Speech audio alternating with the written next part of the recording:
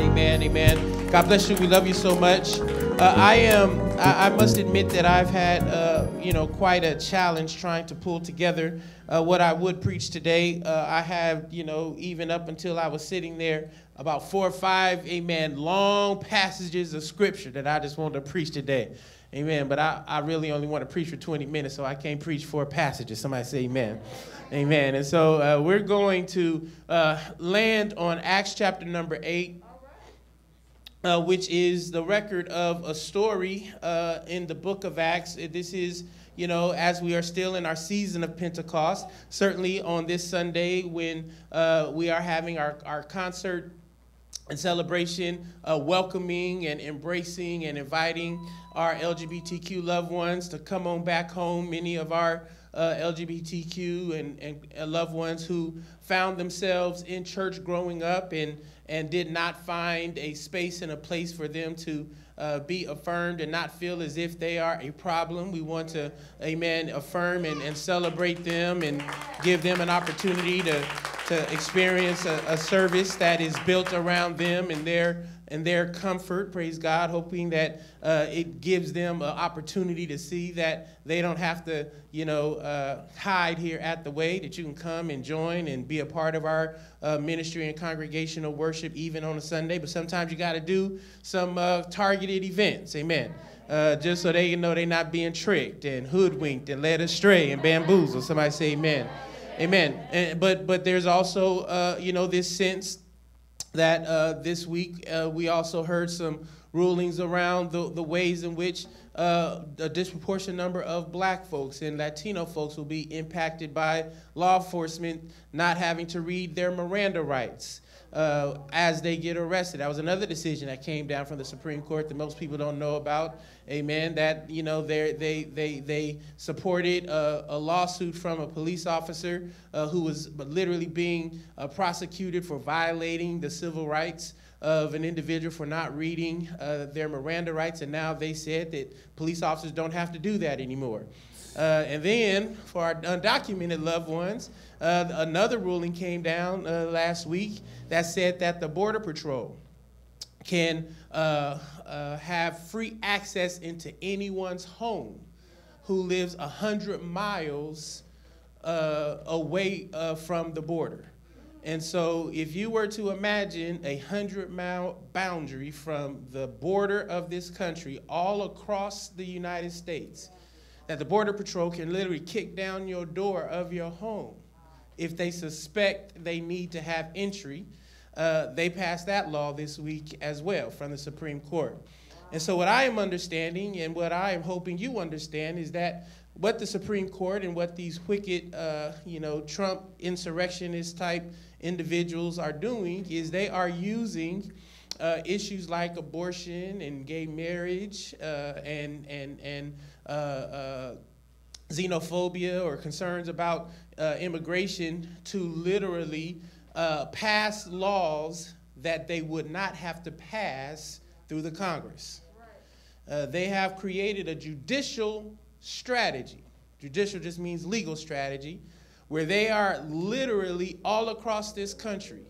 They are bringing lawsuits that they know will eventually make it to the Supreme Court.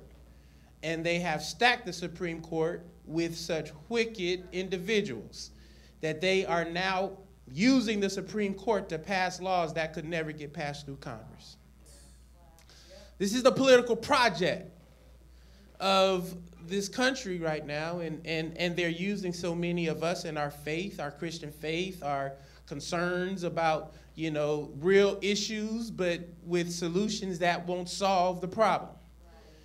And so as I think of what is the responsibility of the church, what is the responsibility of us in this moment, I do believe that the responsibility for us to one another has to be one of solidarity. That the Holy Spirit, if you recall, amen, when it fell on Pentecost Sunday, it fell because they were all gathered together in one place on one accord. Now, I don't think that they had a specialized list of who could come into the upper room on Pentecost Day. I don't think they were asking people's documentation about were they, a citizen. I don't think they were asking folks who they were, in love with or sleeping with. I don't think they were asking folks if they were, black, white, Asian, Latino, polka dot. I don't think they asked them if they were from Earth or from Mars. I think that the Spirit drew people into the upper room, and it was there, their unity and solidarity unleashed the power of God's Spirit.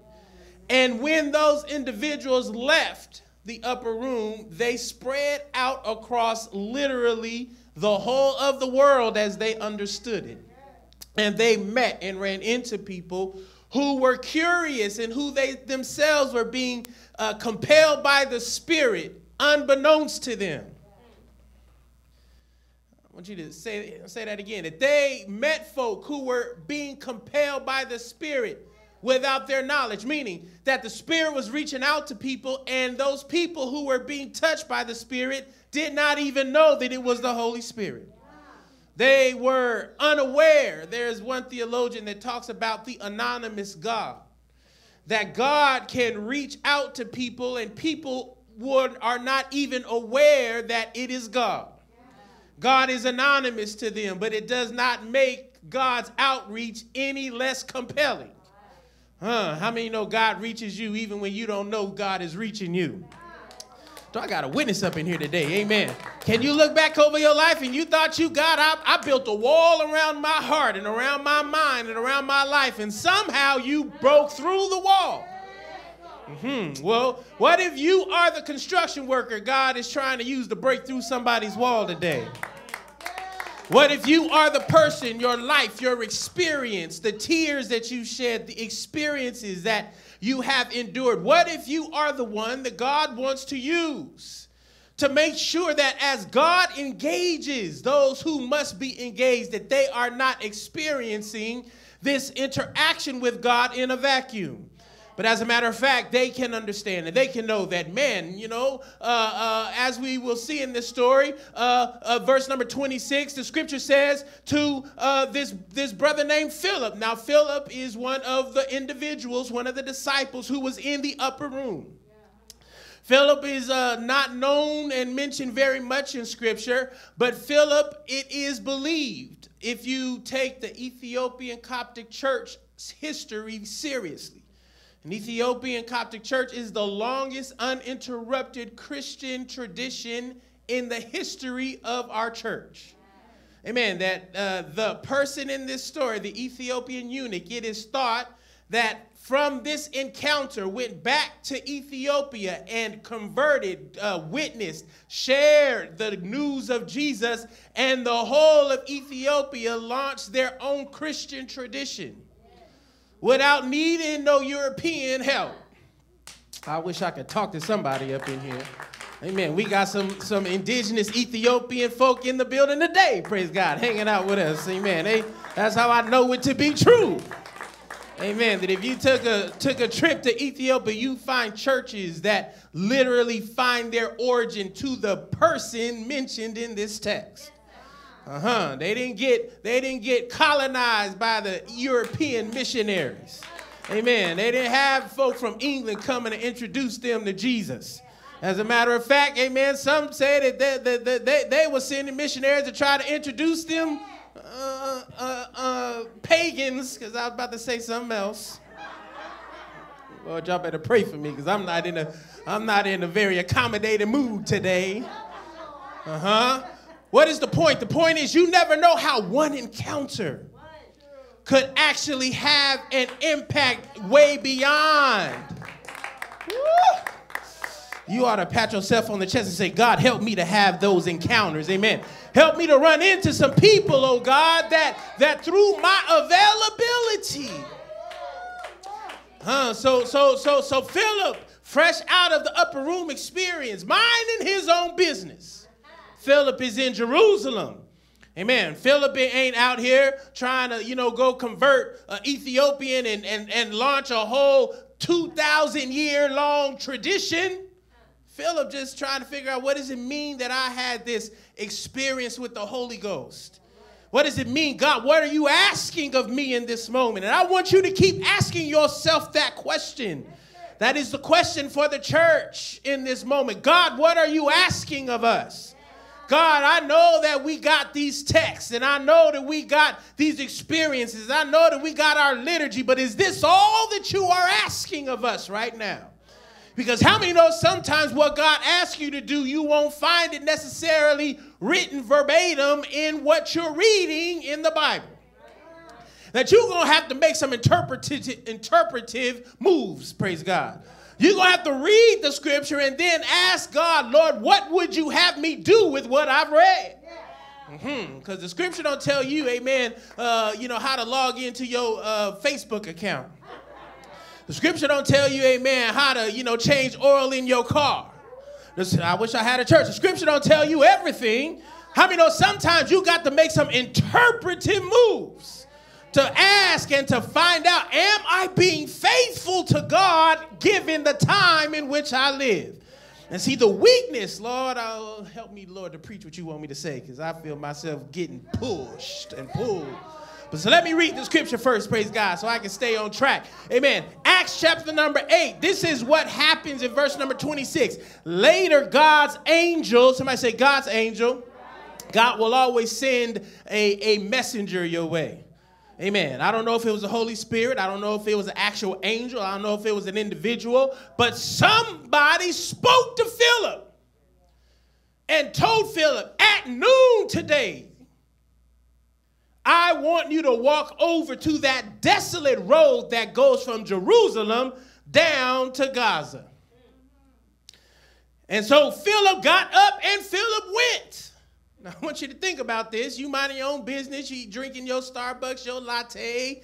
Praise God. You walking along the lake, and all of a sudden a messenger. It could have been the Holy Spirit speaking to Philip. It could have been an angel appearing. It could have been a random individual. And they say to you, listen, God is telling me to tell you, you need to go over to this desolate road.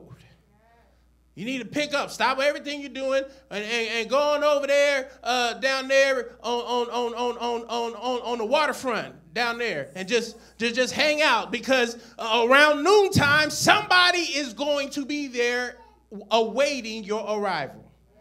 Now, if that message came to you, how much faith and confidence in hearing God's voice would you need to have in order for you to interrupt your whole schedule to go keep that assignment?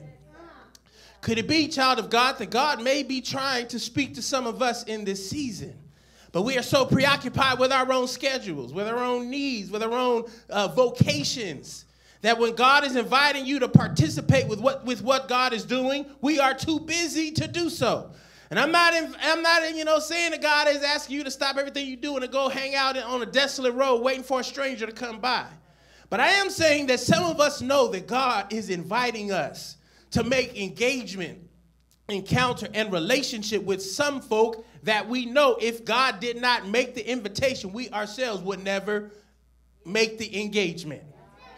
Hello, somebody. So Philip got up and Philip went. He met an Ethiopian eunuch coming down the road. Now, let me pause here, because an Ethiopian eunuch, amen, many of us may know what a eunuch is. We may not know what a eunuch is. It is not all the way clear what kind of Ethiopian eunuch this person was. But often eunuchs were chosen, or the eunuchs were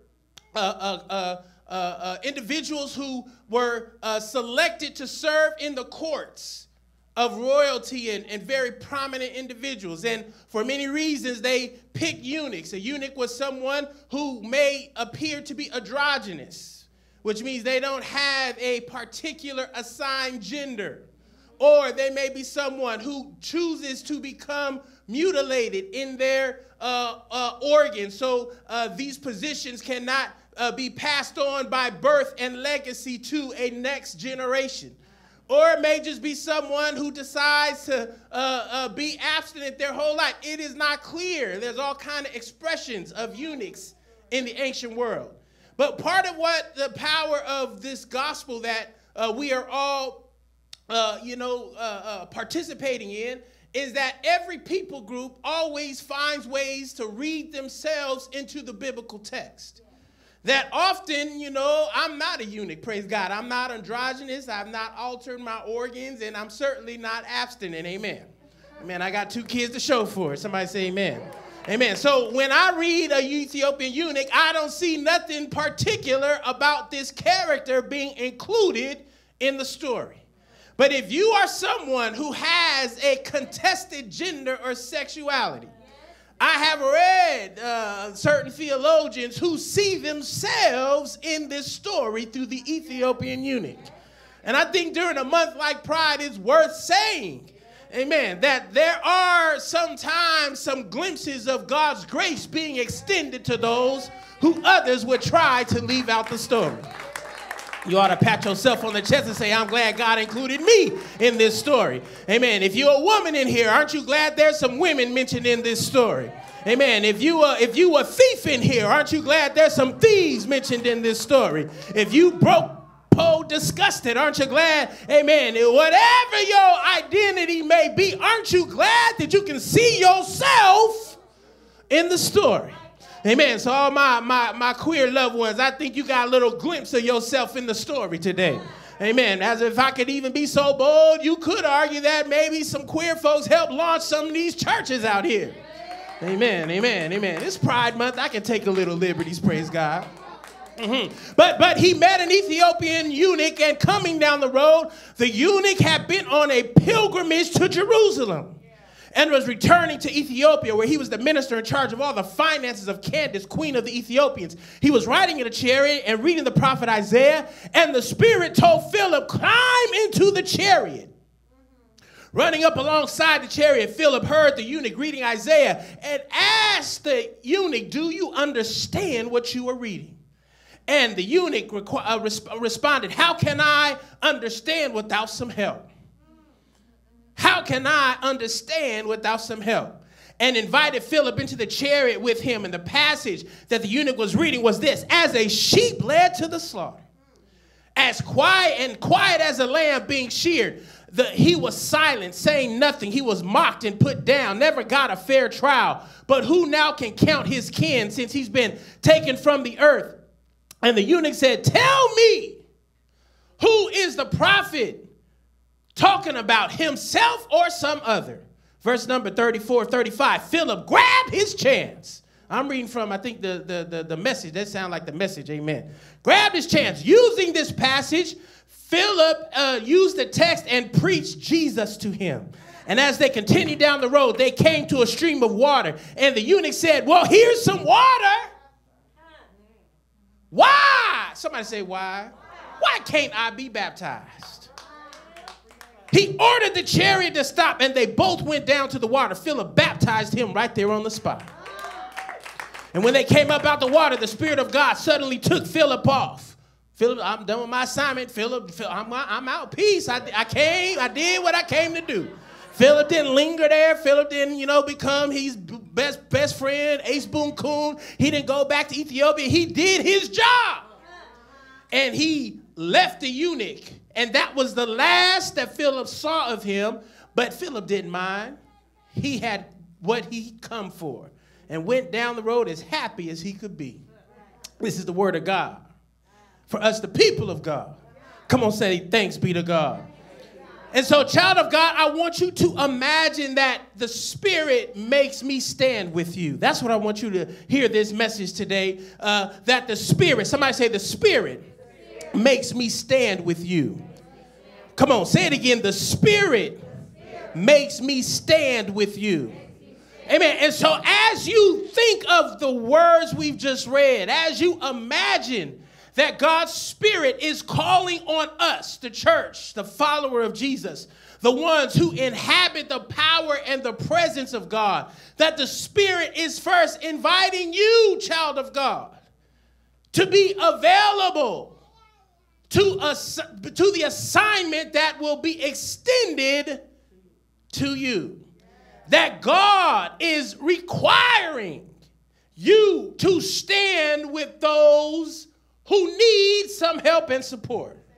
That God is not giving you an option to align with the powers, with the forces of exclusion, domination, and violence, just because you may have an interpretation of a scripture that has very little to do with the humanity of the one God's asking you to stand with.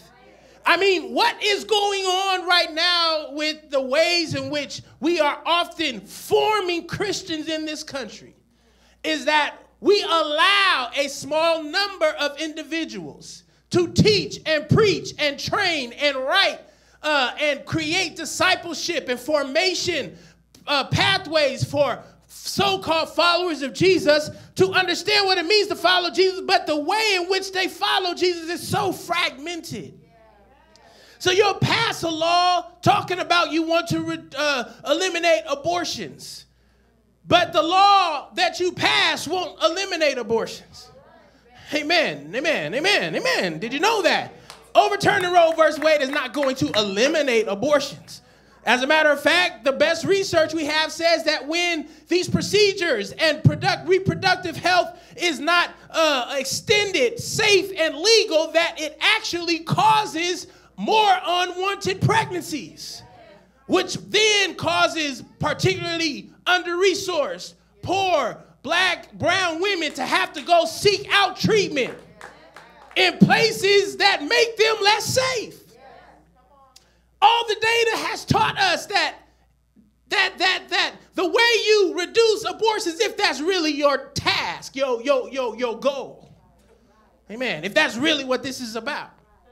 If we really want to do that, you make health care available to everybody in the country. But these same people who say they want to reduce abortion stand against that. Somebody say it's not about no abortion. Amen. Amen. The second thing they say you should do is you should make contraception free and sex education available to everyone. Why? So people, young kids, everybody can learn how their bodies work early on in life. Man, some of you like, well, I don't want my child to learn that. Well, that's probably, why you were so confused for most of your life. Hello, somebody. I'm not trying to pass judgment, but you was confused. I know I was confused, praise God. Much of what I learned sneaking and watching stuff away from the presence of my parents. Wish I could talk to somebody up in here. Amen, amen. I never forget, amen, Bishop Yvette Flunder, who's one of our most prominent, open and affirming bishops. She's, been in a loving, committed relationship. She said for almost 30, 40 years, she grew up in the Church of God in Christ. Her whole life, her dad was a bishop in the Church of God in Christ. And I was interviewing her last year, and she said, I'm going to tell you something, Pastor Mike. Everything I learned about sex, I learned in the Church of God in Christ. She said, I never went to a gay bar. I never went to a doctor to talk about anything. She said, everything, literally everything. I learned about it going to these conventions, going to these church meetings, hanging out with my friends and everything I learned. And what does that say? That says that sometimes, listen to me now, not everybody is qualified to teach you about certain things. Perversion happens when you get the wrong information by the wrong teacher. How many of us know that sometimes we ought to ask trusted individuals to teach us what we ourselves don't know? That's why, brothers, amen, all of us who are so concerned about this issue, you should sit down and talk to some of our sisters and loved ones who have had to endure some of these cycles of pregnancy. Don't you know that in some of the states right now, they have outlawed certain kind of procedures just as a trigger, amen, from this law that was passed. Let me pull this up real quick because I did not even know this. A sister showed this to me, that the treatment for an ectopic pregnancy. How many brothers know what an ectopic pregnancy is? I sure don't. Brother Patrick knows everything, praise God. A treatment for a septic uterus. How many brothers know what a septic uterus is? the treatment for a miscarriage that your body won't release. Some of us know what a miscarriage is. The treatment for all of these kinds of challenges in the body of a woman is an abortion. And if the woman does not terminate her pregnancy in the midst of that situation, she literally would die. The law that was passed this week in at least half a dozen states is saying that now a woman, if her life is threatened through her pregnancy, would have to die rather than go through a medical procedure to save her life. Now, my question is, what kind of individual would pass a law with such fundamentalist, rigid restriction? The only one who would do that is someone who does not have to go through that themselves. Hello, somebody. That's the only one. I'm okay. I'm allergic to peanuts and peanut butter. So if you pass a law, I'm trying to make it plain so somebody can understand what I'm saying. If you pass a law today that says that it is illegal and you could go to jail if you eat peanuts or peanut butter, I'm like, well, man, that's not impacting me. I'm not going to lose no sleep over that law. But you know when I will lose some sleep over that law? When my daughters eat some peanuts or peanut butter. And then the system is trying to come and lock them up in jail. Why? Because I have compassion and love for my daughters who are directly impacted by their appetite for peanuts and peanut butter. I'm trying to make it plain to somebody up in here. Part of what we need to do, people of God, as Philip did, the scripture says that when Philip became aware that his assignment, the Ethiopian eunuch, was near him, the scripture says Philip broke out and ran to come alongside the chariot. Woo. I know some of y'all, the light is coming on, praise God. God is calling some of us fellas, some of us self-righteous folk, some of us who feel like we know everything about everybody's lives, to be a little slower to pass and make decisions without talking to somebody and run up alongside them. Lord, I wish I could talk to you today. And get in the chariot with them. Take them to lunch. Take them to dinner. Get a cup of coffee with them. And understand what is going on in your life that has you in such a state of sadness, depression, exclusion. I mean, I want you to know that there's so many groups in our lives that need some of us to run up alongside them. When was the last time you ran up alongside little Pookie and Ray Ray? Amen. Some of us quick to call the police on them. When was the last time you stopped your car and got out and said, hey, young man, can I take you to lunch? Now, don't take him in your car now if you don't know him. Amen. I just want you to know. Amen. Get close to a cafe or something. Say, just meet me right down the street. Praise God. I just don't want you to go overboard just this early in the process. Amen. Meet me here at the cafe and let me pay for you a meal. And let me ask you some questions. Why you on this corner all the time? Where your mama and them? Where your people at? The more I talk to young people over the 15 years of our ministry here at The Way, the young people that are often outside are outside because their mama is working 2 or 3 jobs. Their grandmother is raising them, and their grandmother don't have the energy to put up with them 8 hours a day. The most they can do is give you a safe place to lay your head. So you go to school at 8 o'clock and you just be home before the sun go down. And then Pookie running around outside with all kind of unattended time. and he get caught up with the wrong crowd. Amen, amen. I got caught up with the wrong crowd, and I didn't have a lot of unattended time. Amen, amen. I was with some young folks in Hunters Point. We used to steal cars. Amen. Well, they stole the car. I just got in it and ride.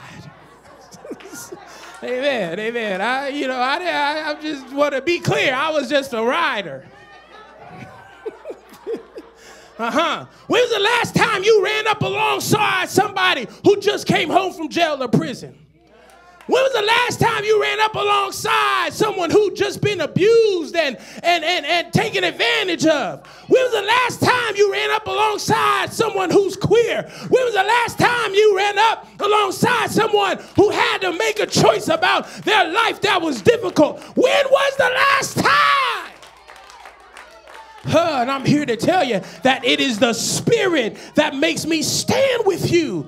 Amen. Believe me, I be trying to be self-righteous. I be trying to have my nose stuck up. I be trying to say, oh, you ought to just, but the Spirit won't allow me. And I'm here to tell you, you ought to tap into the Spirit that is able to give you a compassionate heart. I know you have your theological beliefs. I know you have your biblical, 10 scriptures that you like to use as a weapon. Amen, amen. And all these folk quoting me scriptures. I said, you better leave me alone. Because there ain't too many people that know the Bible like I know the Bible. Amen, amen. I'll tell you some scriptures that'll make you question everything. Ain't it interesting how folk can pull scriptures out about what you should do with with your life? They flying around in private jets. They living in big $1 million mansions. And they gonna tell you what you should do with your life. When there are more scriptures in the Bible about their wealth that says that they are on their way to hell. But when you start talking to the wealthy about their money, oh, Pastor, that's an allegory. Oh, McBride, I should not have to live like a poor beggar. I say, there's a lot of room. Lord, I feel like preaching in here. Between a poor beggar and a private jet. You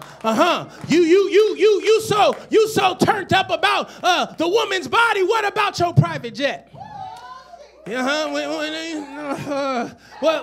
am I trying to say? I'm trying to say, child of God, that the Spirit makes me stand with you. The powerful thing about this passage is that the eunuch had questions, and Philip was brought there to help the eunuch understand what the eunuch was reading. Think of all the people in your family that need you to help them understand what's going on in their life according to the promises of God in the scriptures. Again, Philip, the scripture don't say Philip asked the eunuch all these sorts of questions. We fill that in the gap. Now, we fill in the gap a whole lot of things. Because, it's like, well, Philip gets in there, and the eunuch says, what is this? And Philip tells him, and the eunuch says, well, there's some water right there. What's keeping me from being baptized? Philip says nothing. They get in the water, get baptized. For some of us who had to jump through 20 hoops before we got to the water. We feel cheated. Praise God. Well, he didn't have to go through the baptism class. He didn't have to put on the baptismal clothes. He didn't have to say the sinner's prayer. He didn't have to pray at the altar for weeks and days at a time. Oh, that can't be a legitimate Christian experience. You just a hater. That's all you are. You ought to pat yourself on the chest and say, Lord, help me not to be a hater. Praise God.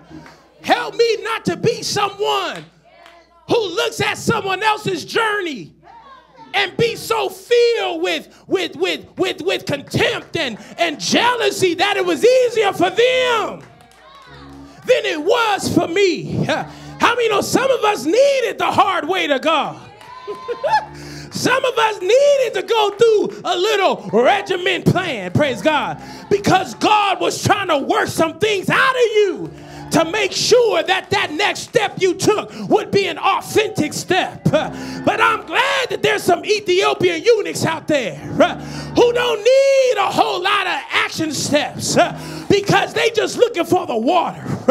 And they just looking for the Phillips. And they're just looking for somebody to say yes to the Spirit.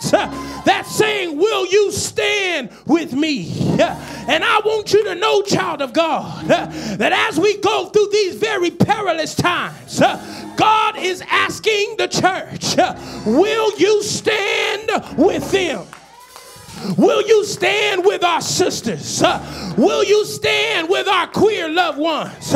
Will you stand with Pookie and Ray Ray? Will you stand with our young people? Will you stand with our foster kids? Will you stand with the poor? Will you stand with the outcast? Will you stand with those who need a little bit of help? I refuse to be one of these Christians that are looking for reasons not to stand with you. You may be a little bit upside down, but I'm going to stand with you. You may not have the education, but I'm going to stand with you. You may not have it all together, but it's the Holy Ghost on the inside that is saying, I must stand with you. I must love you. I must protect you. I must comfort you. I must do what is needed to make sure this wicked system, these devilish empires, don't destroy your body, don't snatch your mind, don't crush your spirit. I got to stand with you. Do I have a witness that says I will stand with you? I will get next to you. I will run alongside you. I won't leave you alone. I won't leave you isolated, but I will stand, stand, stand, stand, stand. I will stand with you. Somebody shout hallelujah.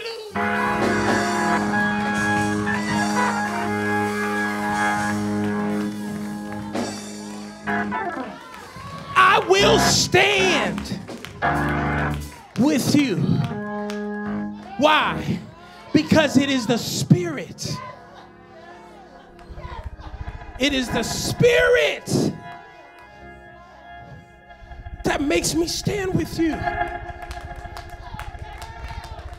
Why? Because I know what it's like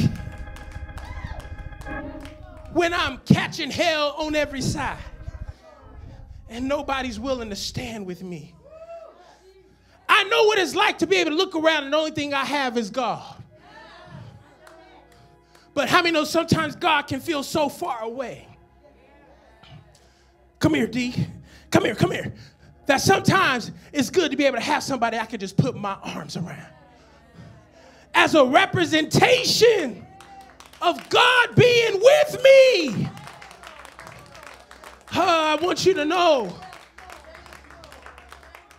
our assignment is to stand with one another. Don't let these white supremacist Christians cause you to not stand with your queer loved ones, with your criminalized children, with the sisters who are seeking agency on their bodies, even if they decide to get an abortion. I must stand with you. I'm not going to sit around here and be more judgmental of you than I am of myself. The devil is a lie. I'm going to stand with you. Tell somebody next year, I'm going to stand with you. Tell them I'm going to stand with you. I make a covenant a promise, a commitment that come hell or high water, we will stand with one another. And I pray today that in the midst of all that's happening, stand to your feet, everybody, that we will stand with one another. I need you. You need me. We're all a part of God's body. Stand with me. Agree with me. We're all a part of God's body. It is His will that every need be supplied. You are important to me. I need you to survive. Oh, you are important to me. I need you to survive. So I pray for you. You pray for me. I love you. I need you to. I won't harm you with words from my mouth. I love you. I need you to survive. I pray for you. You pray for me. I love you. I need you to. I won't harm you with words from my mouth. I need you to survive. It is God's will. It is that every need be supplied. You are important to me. I need you to survive. Oh, you are important. I need you to. Come on, lift those hands right where you're standing, everybody. Come on, lift those hands, lift those hands, lift those hands. God, we lift our hands to you today. We lift our hands to you, the power that is greater than all other powers. God, our hearts are so heavy. Our minds are perplexed. We are a conflicted person, a conflicted people. We are a traumatized nation, a dysfunctional world. And God, we need you more than ever. So I start with myself, God. It's me, and I stand in the need of prayer. It is not my mother. It is not my father. It is not my sister, my brother. But it is me, oh Lord, and I need you. I need you, God. I need you to heal my mind and my body, my spirit. Lord, I need you, God, to give me strength. I need you to help me, God, because trouble is all around me. It's penetrating my well-being. It's causing my mind to not be at rest. It's causing my body to be tight. It's causing my soul to be troubled. So I need you, God. I need you to help me. I need you to help me. I need you to help me, God. Help me, God, to make the right decisions. Help me, God, to love myself. Help me, God, right now, God, tell the Lord, help me. Help me, God. I need your help, Lord. I need you, God, to remind me that the worst things I've done will not define me. I need you, God, to remind me that no weapon that's formed against me can win. I need you to remind me that my children will be okay, that my family will be okay, that my community will be okay. I need you, God, to remind me that this job won't destroy me, that my mental health can hold together, that my body can recover. I need you to remind me, God. Because if you can remind me, God, I know that I can keep making it. I can be, Lord God, a loving agent in the world. If you can remind me, if you can keep standing with me, God, I know that everything will be okay. So, God, I need you. Somebody say, I need you, Lord. Come on, say it again. I need you, Lord. Somebody say, save me, Lord. Somebody say, heal me, Lord. Somebody say, deliver me, Lord. Do it in the name of Jesus. Hallelujah. Hallelujah, hallelujah, hallelujah. And God, we pray, oh God, for our families. We pray for our loved ones. We pray for our communities, God. We come against the wicked schemes of the devil in high places. God, I pray that you, oh Lord, that you will be a defense against the onslaught of the enemy. I pray, God, that you will help us. Help us as a church. Help us as a community to love one another through this time. To not be overwhelmed and overcome by fear and by anger and by despair. But I pray, God, that your spirit, God, will arrest us, will hold us, will capture and sustain us as a people, as a church, as a community. I pray, God, that we will be who you've asked us to be for one another, and we will stand together. In Jesus' name we pray. Hug 2 or 3 people, give them a fist bump, an elbow bump, and tell them, I will stand with you. Tell them, the Spirit is making me stand with you. Give the Lord a hand praise.